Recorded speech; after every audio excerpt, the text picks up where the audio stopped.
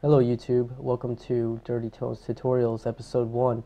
This is my first episode and I decided that I want to try to make some tutorial videos showing how to use open source software to make different multimedia projects. And we're going to start with music, and I love open source, and sometimes you have to deal with some crashing and things like that, but it's free, and most of the time, sometimes it's not free, but I just like the community aspect of it, and I think that it's very powerful. It's so much more powerful than proprietary software. So at any rate, that's enough of my rambling. Let's get started. I'm going to show first, I'm going to show a software called LMMS, and that's for Linux Multimedia Studio. And you can pick this up for Windows or for Linux at lmms.sourceforge.net. I have seen reports of people using this on Mac, but I don't know how to get that running. And so for now, I'm just saying it's for Linux and Windows. So let's have a look at what this program looks like. And let's go over here. When you open up the software, you'll see there's 4 different windows that open up, and it's the song editor and the beat baseline editor, the mixer, and the control rack.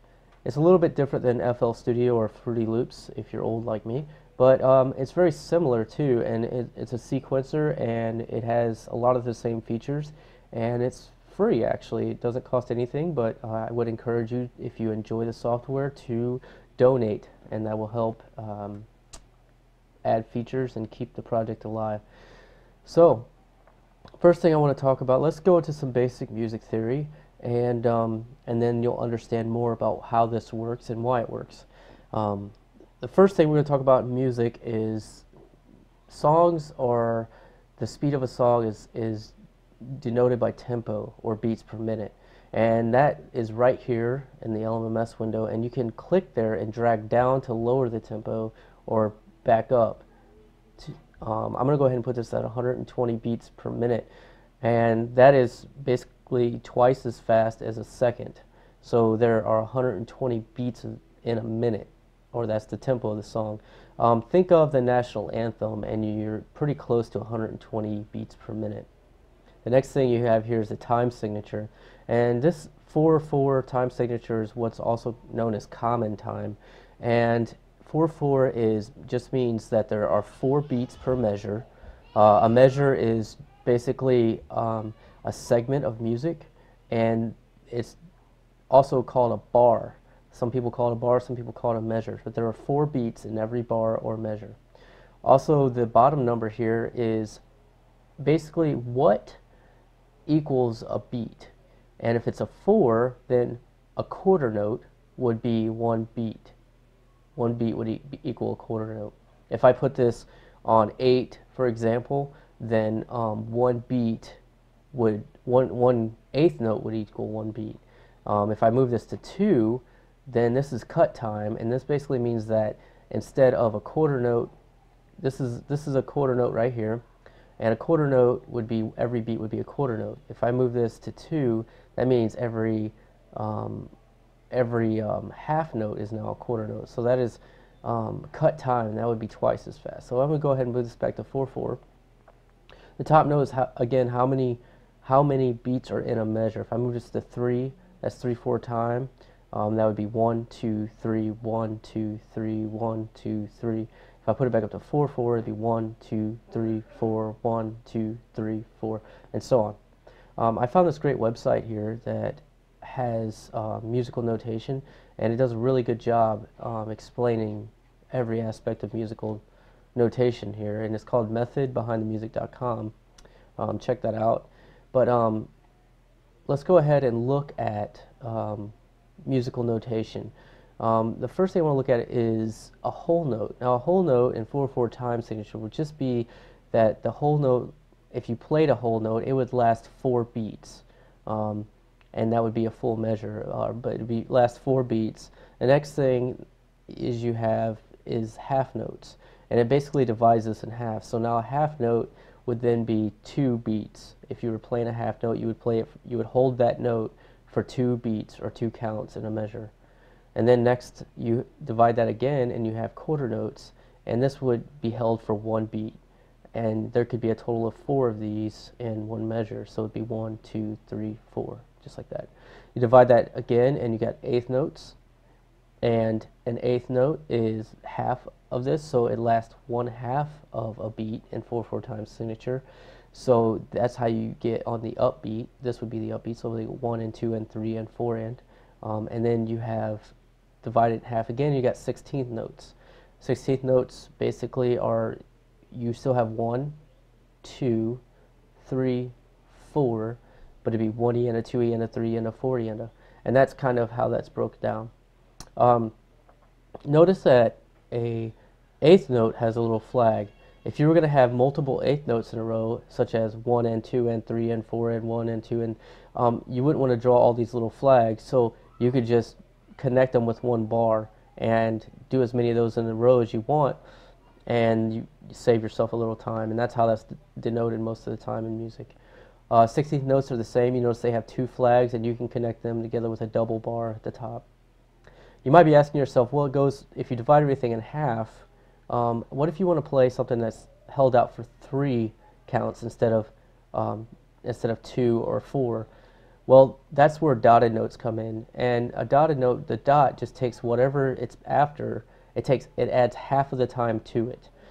So that would, a half note would be 2 counts plus another count, so another beat, because it's dotted, so it'd be 3. Another way to do it is with a tie. You could write a half note and a quarter note and tie them together, and that's the same thing as a dotted half note. So that's just the last thing I want to talk about is rest. In rhythm, there is no rhythm or music without rest, and a rest is basically the same thing as a note except for the opposite, and there's also notation for that too. So this is a whole note and a whole rest. I remember the whole rest because it looks like, if you imagine this is a ground plane, it's coming down from the line, and it looks like there's a hole being dug in it. So that would be a rest. Nothing would be played for 4 counts. Next, you have the half note, and its equivalent of rest would be a half rest, and it goes up from the line kind of like a hat, and that's just how I remember it from school. It's kind of dumb, but that's how that looks. And then a quarter note, and it's got the little squiggly thing here, so you can remember that, but this is a quarter rest, and it's a quarter note. They're both equal to 1 count. Next down, you have the 8th note, or the 8th rest, and there are half of a count. And then this is a quarter of a beat, and this would be a 16th note. And so this would, you notice there's 2 flags, and you can see the little 2 things there. So that's kind of how that's done. So now let's jump back to LMMS, and let's see how we can make these notes in a LMMS. First thing I'm going to do is I got a beat and bassline editor. That's all we're going to work on today. I'm going to delete this default preset, remove this track, and I'm going to come over here and I'm going to add a snare drum.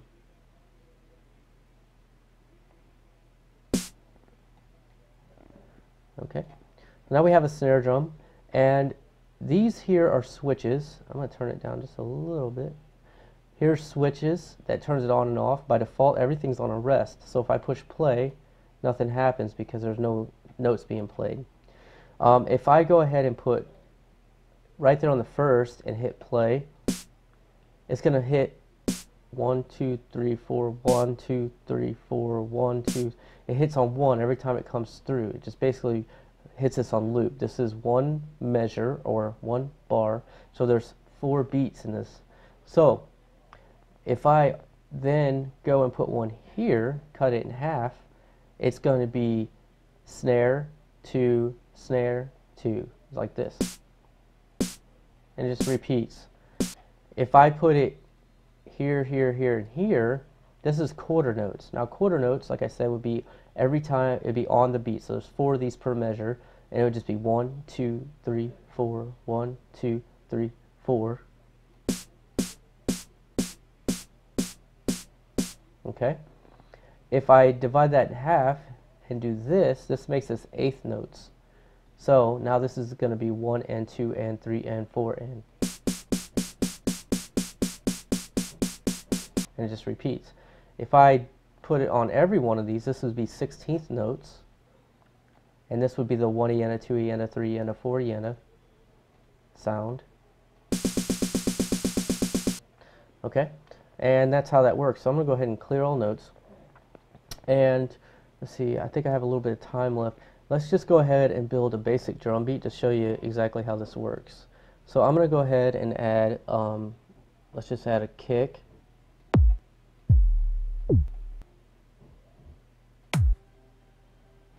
That's a good one. Just a kick. We have a kick and a snare. Let's just do a closed hi-hat. And that's all we need for now. So, but by the way, I'm just selecting all my sounds over here. These are my samples, and I'm dragging them and dropping them here in the beat and bassline editor. So let's just show a basic rock beat, and it'd be one measure, and I'll show you in a different day how to add more measures and things. But let's just do the standard rock beat that everybody knows. So let's go ahead and put that on. Let's do eighth notes on the hi-hat. Let's just see what that sounds like. I'm going to turn it down just a little bit. Okay. And then let's do kick on 1. And then let's do the snare on 3. So we got 1, 2, 3. You see how these the groups are broken up in groups of 4? So the first one is the downbeat. It's 1, 2. Well, this would be 1, 2, 3, 4. So if I hit play now,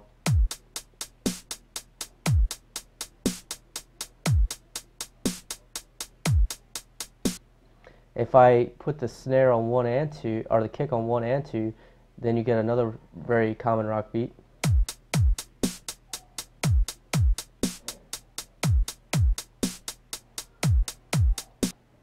So you can basically see how this is